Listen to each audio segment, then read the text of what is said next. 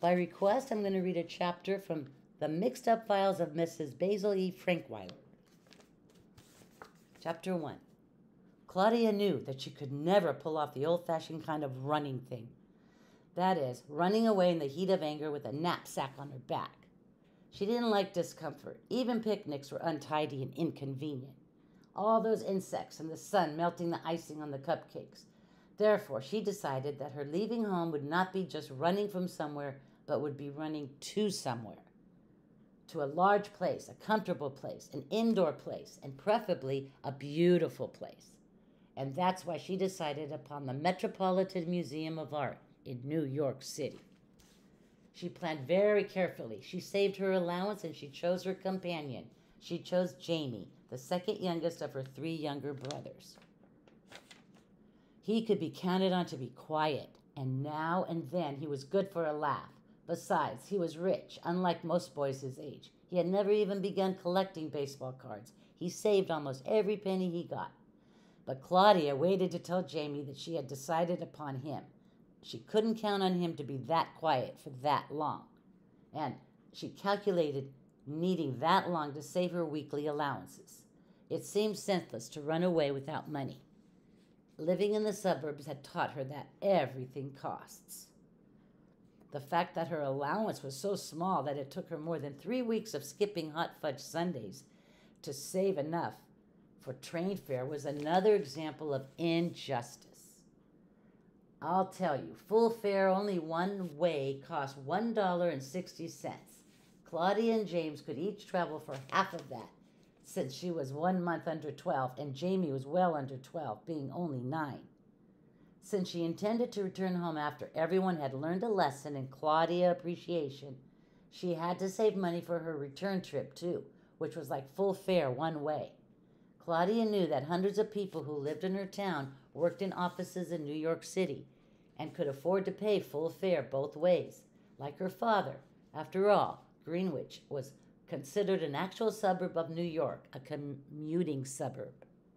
Even though Claudia knew that New York City was not far away, certainly not far enough to go considering the size and number of the injustices done to her, she knew that it was a good place to get lost. Her mother's Mahjong Club ladies called it the city. Most of them never ventured there. It was exhausting, and it made them nervous. When she was in the 4th grade, her class had gone on a trip. One of the kids' mothers hadn't let him go for fear he'd get separated from the group and all the jostling that goes on in New York. The mother thought he would come home lost, and she considered the air very bad for him to breathe. Claudia loved the city because it was elegant, it was important and busy. The best place in the world to hide. She studied maps and the tour guide books of the American Automobile Association and reviewed every field trip her class had taken. She made a specialized geography course for herself. There were even some pamphlets about the museum around the house, which she quietly researched. Claudia also decided that she must get accustomed to giving up things. Learning to do without hot fudge sundaes was good practice for her. She made do with the good humor bars her mother always kept in their freezer. Normally, Claudia's hot fudge expenses were 40 cents per week. Before her decision to run away, deciding what to do with the 10 cents left over, sometimes she didn't even have 10 cents, for she had lost a nickel every time she broke one of the household rules, like forgetting to make her bed in the morning. She was certain that her allowance was the smallest in her class, and most of the other 6th graders never lost part of their pay since they had full-time maids to do the chores instead of a cleaning lady only twice a week. Once after she had started saving, the drugstore had a special, hot fudge, 27 cents. The sign in the window said. She bought one. It would postpone her running away only 27 cents worth. Besides, once she made up her mind to go, she enjoyed the planning almost as much as she enjoyed spending the money. Planning long and well was one of her special talents. Jamie, the chosen brother, didn't even care for hot fudge sundaes. A year and a half before, Jamie had made a big purchase.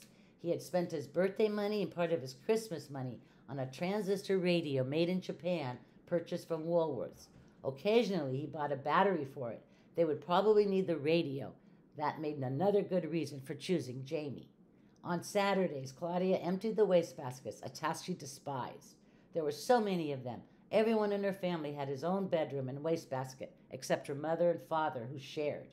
Almost every Saturday, Steve emptied his pencil sharpener into his. She knew he made his basket messy on purpose. One Saturday, as she was carrying the basket from her parents' room, she jiggled it a little so that the contents would sift down and not spill out as she walked. Their basket was also full, since there were two of them. She managed to shift a shallow layer of Kleenex, which her mother had used for blotting lipstick, and thus expose the corner of a red ticket. Using the tips of her forefinger and thumb like a pair of forceps, she pulled at it and discovered a 10-ride pass for New York, New Haven, and Hartford Railroad. Used train passes normally do not appear in suburban wastebaskets. They appear in the pockets of train conductors. 9 rides on a pass are marked off in little squares along the bottom edge, and they are punched one at a time as they are used. For the 10th ride, the conductor collects the pass. Their cleaning lady, who had come on Friday, must have thought that the pass was all used up since rides 1 through 9 were already punched. The cleaning lady never went to New York, and Claudia's dad never kept close track of his pocket change or his train passes. Both she and Jamie could travel on the leftover pass, since 2.5 fares equal 1 whole. Now, 2 half fares. Now they could board the train without having to purchase tickets. They would avoid the station master and any stupid questions he might ask. What a find! From a litter of lipstick kisses, Claudia had plucked a free ride. She regarded it as an invitation. They would leave on Wednesday. On Monday afternoon, Claudia told Jamie at the school bus stop that she wanted him to sit with her because she had something important to tell him. Usually, the 4 Kincaid children neither waited for each other nor walked together, except for Kevin, who was somebody's charge each week. School had begun on the Wednesday after Labor Day. Therefore, their fiscal week, as Claudia chose to call it, began always on Wednesday. Kevin was only 6 and in the 1st grade, and was made much over by everyone, especially by Mrs. Kincaid, Claudia thought. Claudia also thought that he was terribly babied and impossibly spoiled. You would think that her parents would know something about raising kids by the time Kevin, their 4th, came along, but her parents hadn't learned. She couldn't remember being anyone's charge when she was in the 1st grade. Her mother had simply met her at the bus stop every day. Jamie wanted to sit with his buddy Bruce. They played cards on the bus. Each day meant a continuation of the day before. The game was nothing very complicated, Saxonburg, nothing terribly refined. They played war, that simple game where each player puts down a card and the higher card takes both. If the cards are the same, there is a war, which involves putting down more cards. Winner then takes all the war cards. Every night when Bruce got off at a stop, he'd take a stack of cards home with him. Jamie would do the same. They always took a vow not to shuffle. At the stop before Bruce's house, they would stop playing, wrap a rubber band around each pile, hold a stack under each other's chin, spit on each other's deck, saying, "Thou shalt not shuffle." Then each tapped his deck and put it in his pocket. Claudia found the whole procedure disgusting, so she suffered no feelings of guilt when she pulled Jamie away from his precious game. Jamie was mad, though. He was in no mood to listen to Claudia.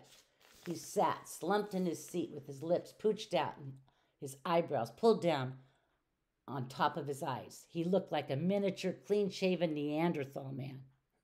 Claudia didn't say anything. She waited for him to cool off. Jamie spoke first. "Gosh, Claude, why don't you pick on Steve?" Claudia answered. "I thought, Jamie, that you'd see that it's obvious I don't want Steve." "Well, want him. Claudia had planned her speech. "I want you, Jamie, for the greatest adventure in our lives." Jamie muttered, "Well, I wouldn't mind if you'd pick on someone else."